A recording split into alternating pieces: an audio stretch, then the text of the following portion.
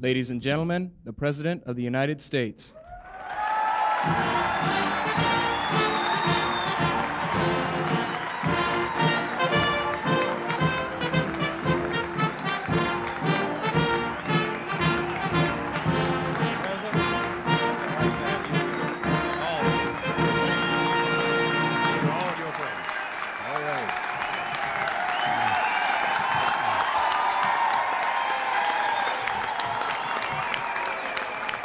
Thank you. Thank you very much.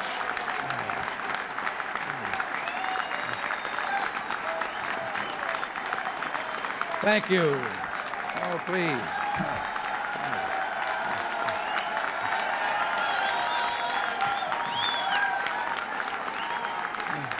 Thank you.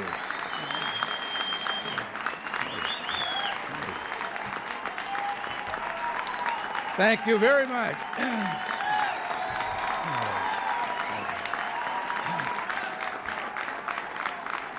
Thank you.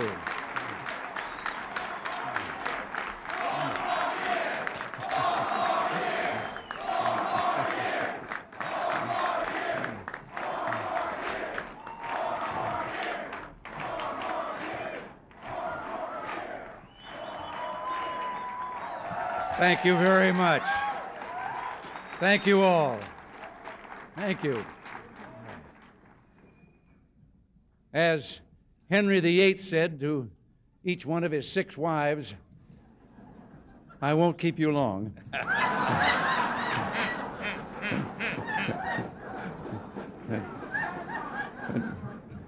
Fellow conservatives and dear friends, it's such a pleasure to be with you again. I see so many who have served our cause with such distinction over the years. David Keene and so many others of you deserve accolades for commitment and dedication. What we've accomplished these last 6 years wouldn't have been possible without a solid foundation, one painstakingly laid, and much of that work was done by men and women who were content to make their contribution knowing their names would never be enshrined, individuals who didn't make the clips when the recent documentary about the conservative movement was made. 2 centuries ago, the Americans who were the bulwark of the cause of liberty and independence, who backed up the Hancocks, the Jeffersons, and the Patrick Henrys, were of similar stock. And so today, let me express my appreciation to all of you. You are truly freedom's team. The going may be a little rough at this moment, but let no one doubt our resolve. 6 years.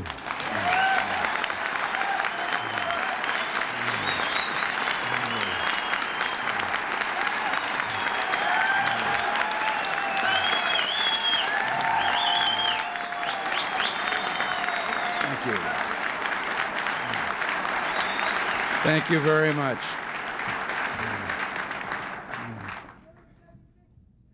You know, these last several weeks, I've felt a little bit about that, like that farmer that was driving his horse and wagon to town for some grain and had a head-on collision with a truck.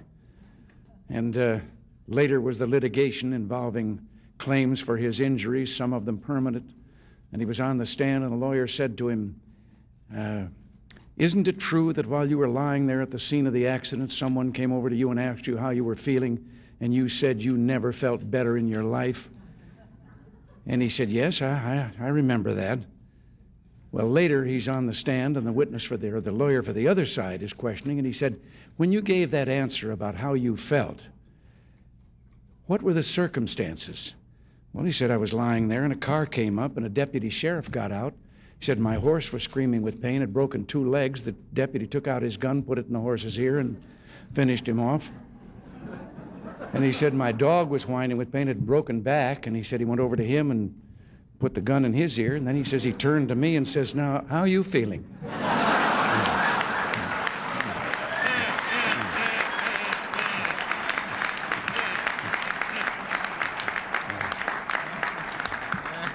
But getting back to our resolve, 6 years ago, we won a great victory.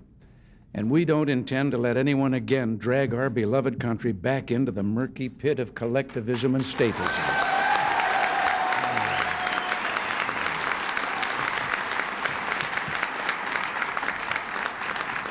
This is the 200th anniversary of our Constitution, and no cloud will dim the shining light of our remembrance. This year, we rededicate ourselves to the shared values and the common purpose that have given our nation unrivaled prosperity and freedom. We hear the cynics, but pay them no mind. We pass by the pessimists and the doomsayers, knowing that they'll always be with us, but confident that they no longer can hold our country back unless we let them. We see before us a future worthy of our past and a tomorrow greater than all our yesterdays. If there's any message that I wish to convey today, it is be of good cheer. We're coming back and coming back strong.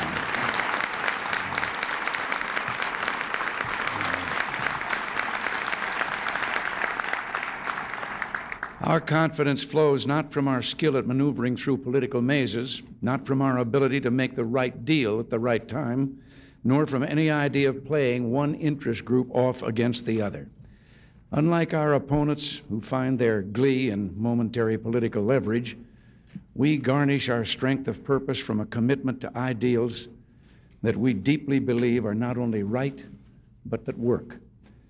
Ludwig von Mises, that great economist, once noted, "People must fight for something they want to achieve, not simply reject an evil." Well, the conservative movement remains in the ascendancy because we have a bold, forward-looking agenda. No longer can it be said that conservatives are just anti-communist. We are, and proudly so. But we are also the keepers of the flame of liberty, and as such we believe that America should be a source of support, both moral and material, for all those on God's earth who struggle for freedom.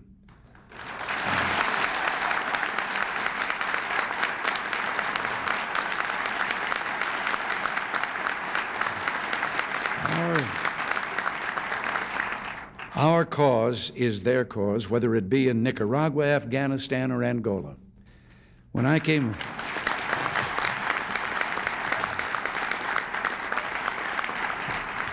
came back from Iceland, I said, and I meant it, American foreign policy is not simply focused on the prevention of war, but the expansion of freedom.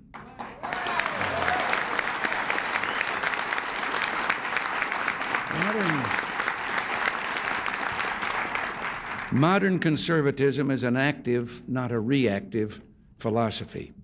It's not just in opposition to those vices that debase character and community, but affirms values that are at the heart of civilization. We favor protecting and strengthening the family, an institution that was taken for granted during the decades of liberal domination of American government. The family, as became clear in the not-too-distant past, is taken for granted at our peril. Victimized most were the least fortunate among us, those who sorely needed the strength and protection of the family. A federal welfare system, constructed in the name of helping those in poverty, wreaked havoc on the poor family, tearing it apart, eating away at the underpinnings of their community, creating fatherless children and unprecedented despair. The liberal welfare state has been a tragedy beyond description for so many of our fellow citizens, a crime against less fortunate Americans. The welfare system cries out for reform, and reformed it will be. And when it is, the number one question that must be asked of every change is, will this strengthen the family?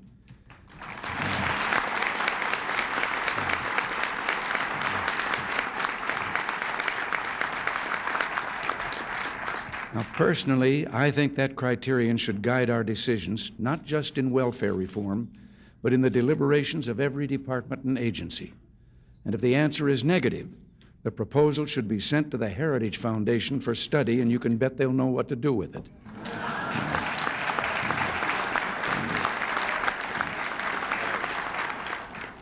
Our positive stance on family and children is consistent with our heartfelt convictions on the issue of abortion.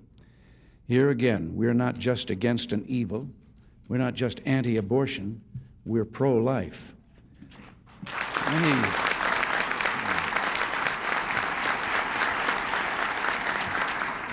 Many who consider abortion the taking of human life understandably feel frustrated and perhaps a sense of helplessness in bringing about the legal changes that we all seek. Progress has been slow and painful, and all the while the taking of unborn lives continues. Well, while we keep up the pressure for a change of law, there is something that can be done. Those of us who oppose abortion can and should aggressively move forward with a positive adoption versus abortion campaign. We must see to it that adoption is a readily available alternative and is an encouraged course of action. I would like to commend those in our movement, while not easing up and applying political pressure, have been involved in providing counseling and services, especially to unwed mothers. Every time a choice is made to save an unborn baby's life, it is reason for joy. In the meantime, we in government will see to it that not one tax dollar goes to encouraging any woman to snuff out the life of her unborn child.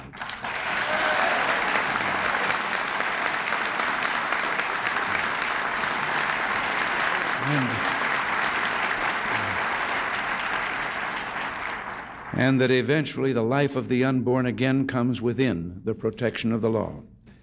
Last week we sent to Congress legislation to enact on a permanent government-wide basis the Hyde Amendment restriction on federal funding of abortion.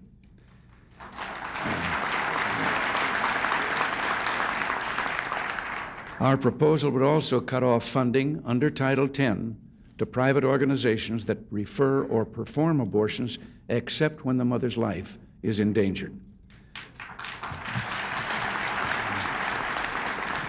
I hope all of you will join in the bipartisan effort to enact this much-needed legislation. Conservatives are working for a society where children are cherished and in school are taught not only reading, writing, and arithmetic, but fundamental values as well. And in striving for this, we will not compromise in our commitment to restore the right to pray to the school children of America.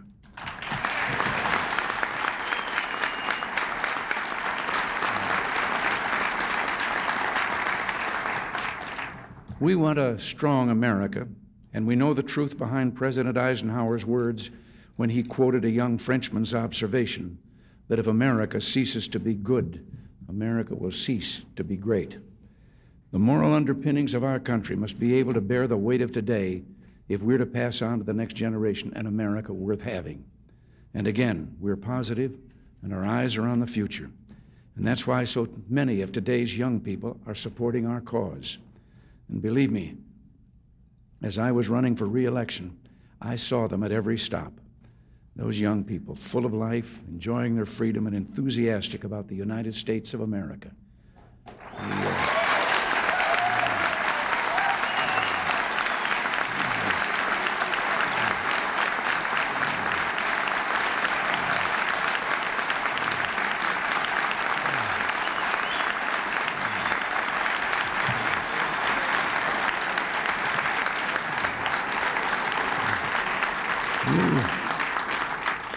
To tell you, you young people are a new experience for us. We went through some years when you weren't cheering us, and it's wonderful to have you on our side. Well, our greatest political challenge is to find the formula that will mobilize our broad support among young people. Clearly, they aren't just looking for youthful appearances. My birthday cake's beginning to look more and more like a bonfire every year. We must offer a vision of a future that works, a positive agenda for positive results. And we must not be so much against big government and high taxes as we are in favor of higher take-home pay and more freedom.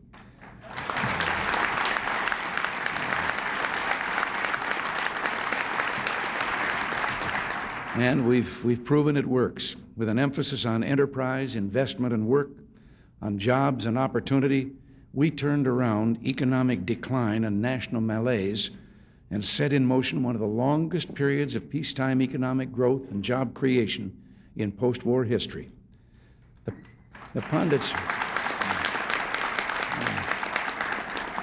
the pundits told us that we couldn't expect to get anything accomplished even before we got to Washington.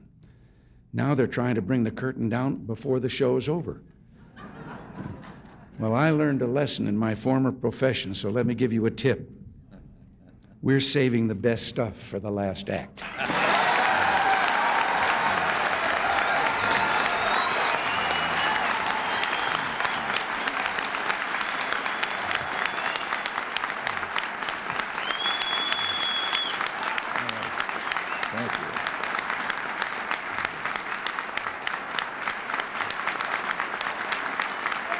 Thank you very much. Thank you.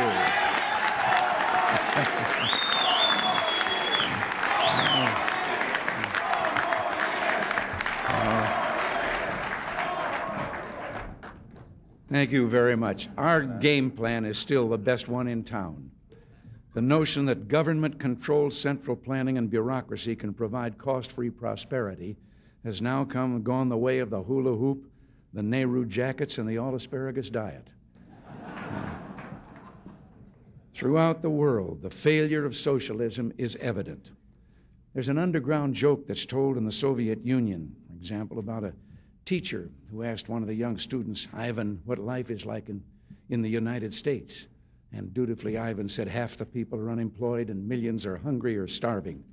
Well, then the teacher asks, and what is the goal of the Soviet Union? Ivan said, to catch up with the United States.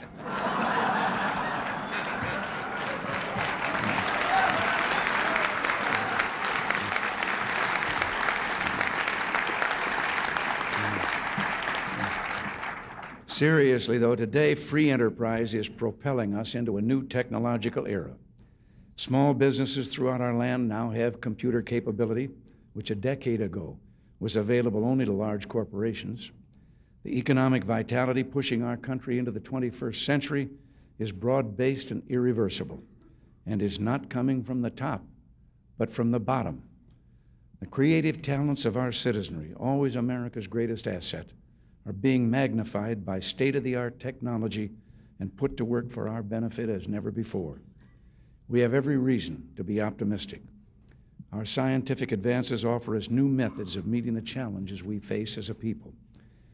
One of the first significant questions to emerge as a result of our rapid progress deals with the Strategic Defense Initiative.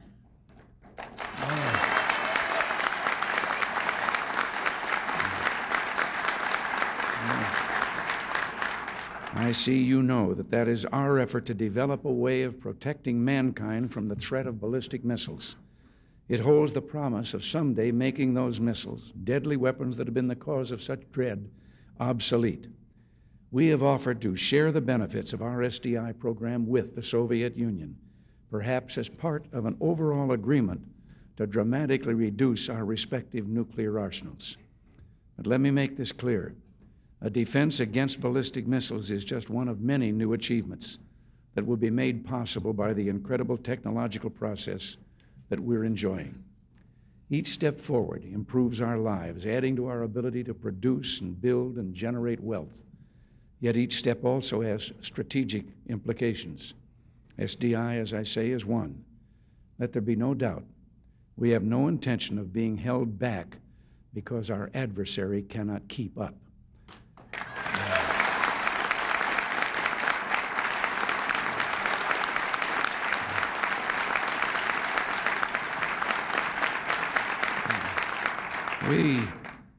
We will use our scientific skills to make this a more prosperous world and to enhance the security of our own country. We must not and will not bargain the future away. 6 years ago, we came to Washington at a time of great national uncertainty. The vigor and confidence so evident in our land today reflect more than luck. They're the outgrowth of ideas that stress freedom for the individual and respect for the humane and decent values of family, God, and neighborhood. We're giving our children the greatest gift that is within our power to give, the one we received from those who came before us, a strong, free, and opportunity-filled America. And I thank you all for all that you've done and continue to do to make certain that we do just that. And so, thank you, and God bless you all.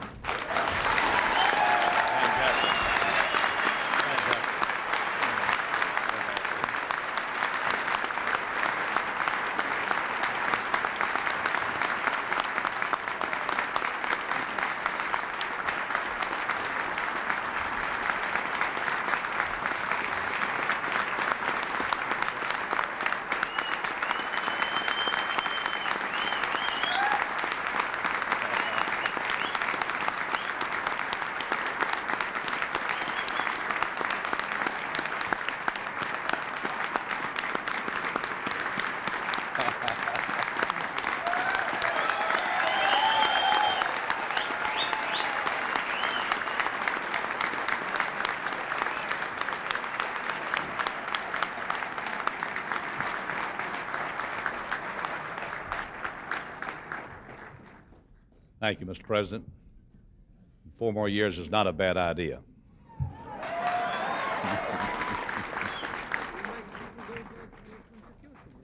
At this time, Mr. Cliff White of the John M. Ashbrook Center for Public Studies is coming to make a presentation to a great, great American. Cliff White.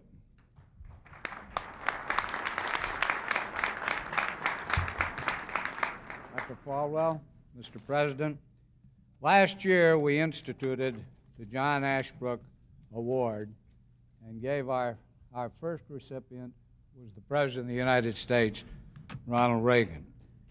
This year we're going to repeat the award, and because I want to make sure you all know what that award is and what it means, because it's given by the ACU and the John M. Ashbrook Center for Public Affairs, let me read to you the award.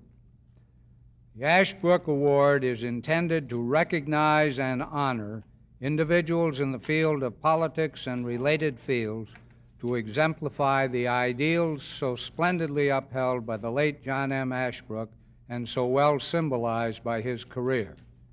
These include integrity of thought and conduct, the knowledge of what is right, and the determination to do right. They include a firm dedication to principles, conviction that politics must be based upon sound doctrine and noble objectives, and not merely upon winning elections. They include a rock-like conservatism based on a profound understanding of the nature of human beings and civil society and all their perils and possibilities.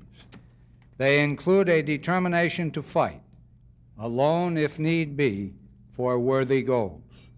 It is our hope that the Ashbrook Award will encourage others to follow the example of John Ashbrook and will serve to honor their achievements when they do so. We trust that its recipients will be better understand for the honor in which we hold the memory of John Ashbrook, our respect and admiration for them. This year, we want to award the John Ashbrook Award to the Attorney General of the United States, the Honorable Edwin Meade.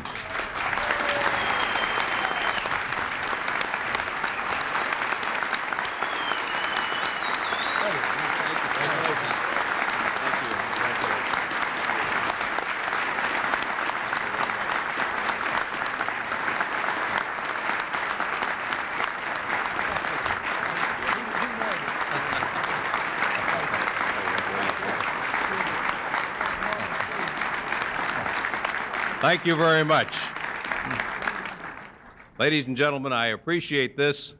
One rule I've always followed throughout the last 20 years, and never make a speech after the President. Let me just say thank you. I am particularly honored to be the second recipient of this award because the President was the first recipient. Thank you very much.